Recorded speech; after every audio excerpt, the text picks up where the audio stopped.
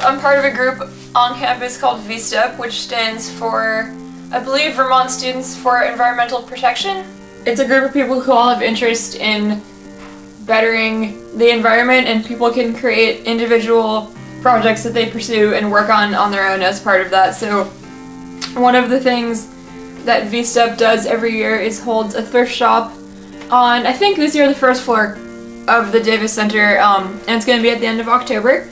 Basically, there's donation boxes in most of the different residence halls on campus, and then we take all the clothes from those donation boxes and resell them at the thrift store. The general goal of that is kind of to keep clothes from getting thrown out, because a lot of clothes that stores don't sell are clothes that get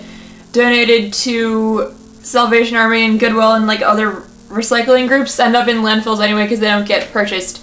So by having a thrift store on campus where like clothes from students get bought by other students, we're sort of able to keep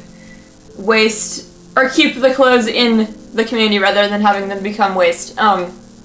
So something that I'm working on right now is taking a lot of the jeans that people donate, because they don't really sell as well, and embroidering them and kind of like upcycling them, I guess, to make them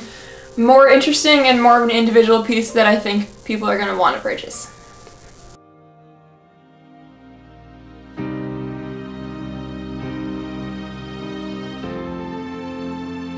Stuff that you buy at the store that's embroidered is super expensive, so it's just something that I've kind of been teaching myself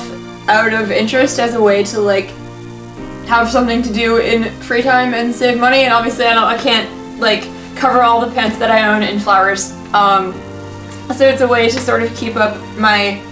learning how to do different types of things and then have a reason to do it and like create a product out of it.